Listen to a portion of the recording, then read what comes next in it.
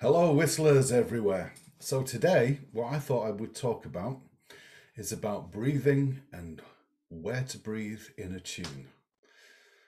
Not always as obvious as we would like it to be. So a little bit about how the tunes are created, and a lot of the times tunes are written without woodwind instruments being specific. And what I mean by specific is that a lot of the traditional tunes were either fiddle tunes or pipe tunes or accordion tunes, box tunes, not necessarily written for whistle players or flute players or any wind players. So one of the problems that we have as whistle players is, where do we breathe in a tune? And how can we make a tune work that maybe wasn't originally composed on a whistle, that maybe doesn't even have obvious places where we can breathe? I'm going to talk a little bit about that in today's video, and hopefully we can have some sort of examples on what we can do to make a tune work for us. So going back to the top, there are really fundamental rules that we cannot break when we are adding breath. And the golden rule is that the breath that we take in cannot alter in any way the overall rhythm of the pulse of the beat. In other words, if we put what we're playing against a metronome, when we take a breath, that breath should not interfere with the next bar or the next beat. That's fundamental, because a lot of the time it's dance tunes that we're playing and we have to keep a rhythm. But rhythm is really important in terms of structure of the piece, and especially if we're playing with other people, our rhythm has to be as good, or if not better, than everyone else's rhythm. So a few ideas just to run by you and to give you sort of some helpful hints as to when to breathe and where to breathe. And let's start off by the golden rule being number one, is that the breath cannot interfere with the rhythm. And sometimes that's easier said than done, because if there are no obvious places to breathe, then we have to create a space by doing something a little bit different maybe than what's written in the music. So I was chatting to a number of different students about breathing within the tunes, and sometimes you have to make slight adjustments to the way that you're playing the tune. It could be an adjustment in ornamentation, or maybe even leaving an ornament unornamented, or rather a note unornamented, and maybe shaving just a little fraction off that note and using a longer note, say, as a breathing note. Or maybe thinking of a different ornament which you could replace, which gives you enough time to also grab a quick breath. If there's no such ornament or note where you can change, if it's all, say, running quavers or eighth notes, as are also known as, and there isn't enough time to make a breath, then you have to make a slight adjustment within the tune itself. It may be changing a couple of notes. So rather, if there's two eighth notes, maybe just playing the first and using the second note as a breathing note or a breathing gap. It's all about how you make a piece work for you and your own breath capacity. So that's really important to think about how the tune is structured and how you can make the tune work for you. What you don't want to do is to be snatching breaths, say at the end of a long section of the tune, and you've used so much breath in playing that section that you actually have to take a deep breath in. What I like to use is the analogy of a glass of water, or a pint of beer if you like. And imagine you're holding a glass of water in your hand, and as you're breathing out, you're pouring that drink. And then when you get to a breathing point, you're refilling that quickly and then pouring it again.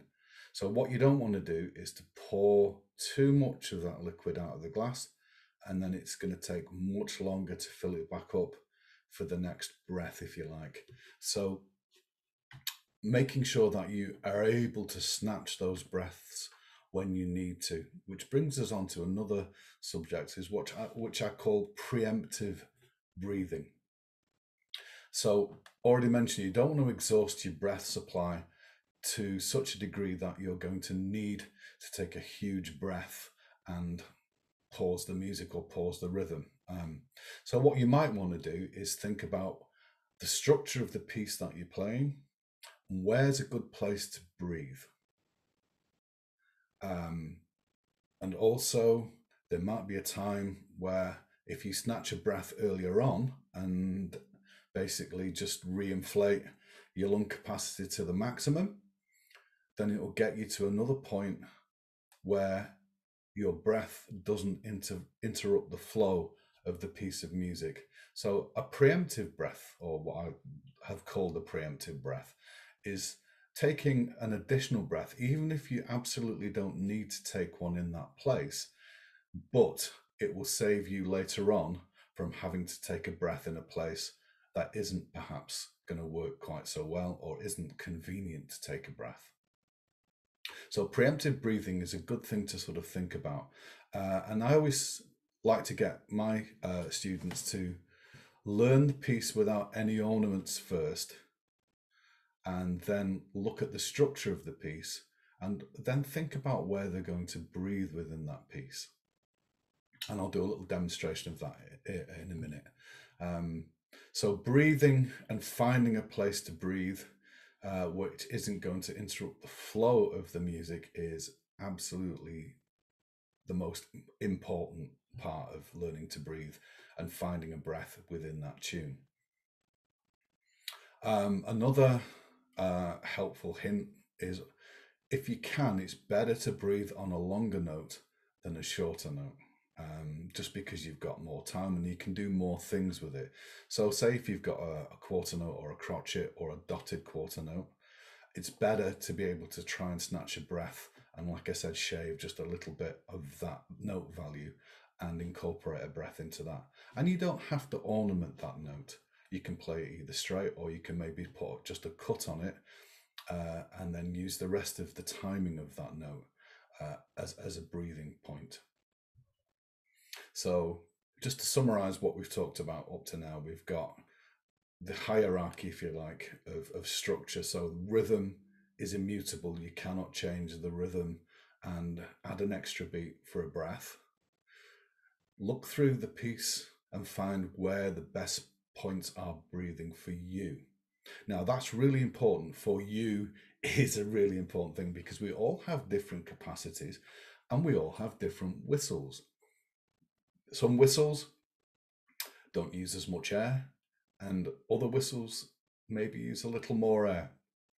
Low whistles tend to be a bigger bore and you have to push more air through them. So you're not going to be able to play phrases that maybe are so long with uh, big whistles like the low Ds and low Cs and such. And even sort of high whistles.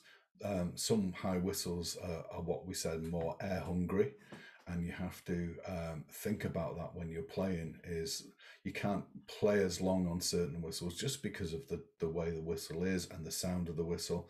And the other thing as well is if you're playing a lot more in the high register, then you're going to need to take more breath because you're putting the air through the high register at a quicker rate. So that rate means that you're actually breathing quicker and you're going to expend your air capacity a lot quicker than, say, like if you're playing everything just in the lower register. So there's so many things to think about within the structure of the piece. But a useful exercise is to play through a piece and find where the natural breathing points are for you. So if I'm going to say take a jig like Lark in the Morning, what I like to do is to play through it first of all, and then think about where do I need to take a breath. So if I go for the first part,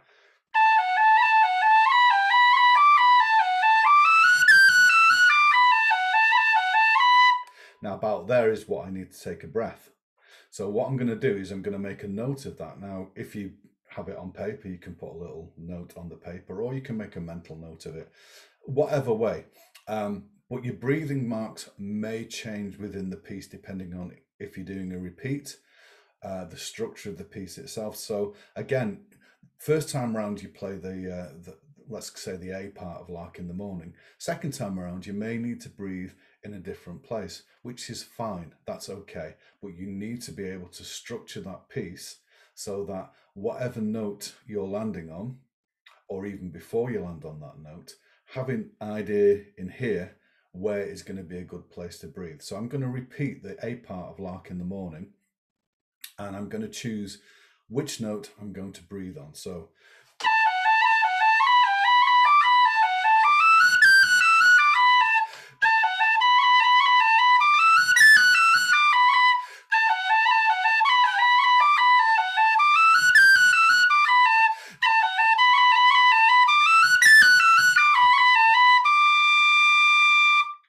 So what I did there was, rather than playing the music exactly as written, I played a long B and then used part of that B, which basically wasn't ornamented, to take a breath. And sometimes you're going to have to do that. If the piece doesn't have any breathing spaces written into it, then you have to create one. Now, some classical music pieces, or certainly Baroque pieces, like things that are played on the flute. There's a Bach piece. There's a flute piece written for it was quite a while ago that I played through it.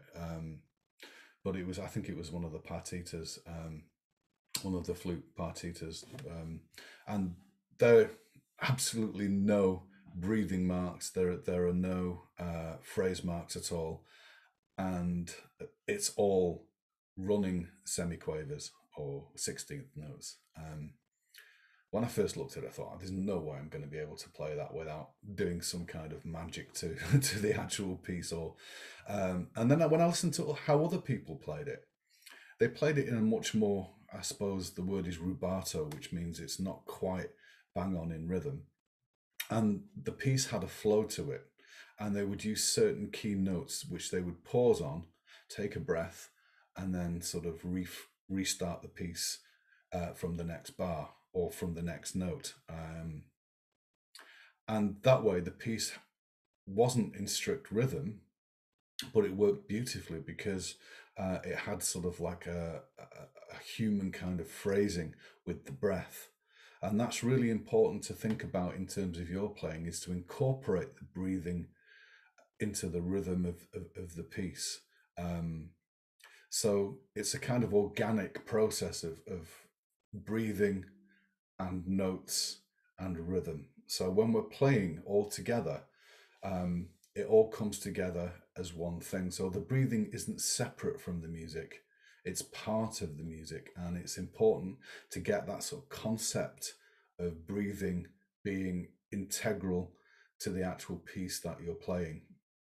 So if I'm going to play again Lark in the Morning, now I'm not going to play it exactly as written.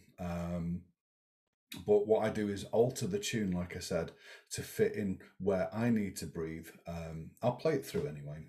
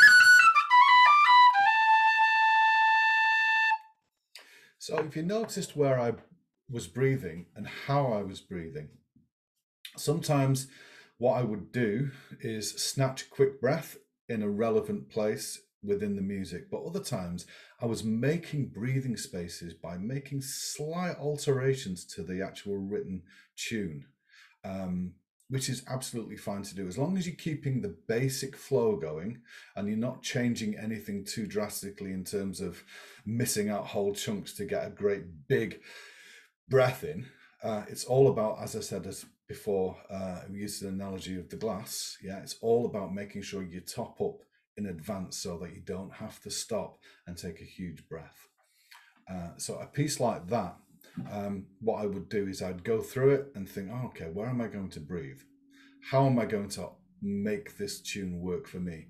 And if you need to breathe more, if you're using a particularly air-hungry whistle or a bigger whistle like a low D or a low C, and you still want to play the same tune, you may have to make alterations in the way that you play on your high whistle, in terms of you may have to breathe more or more frequently, in which case you might have to leave a certain note unornamented or create a longer note.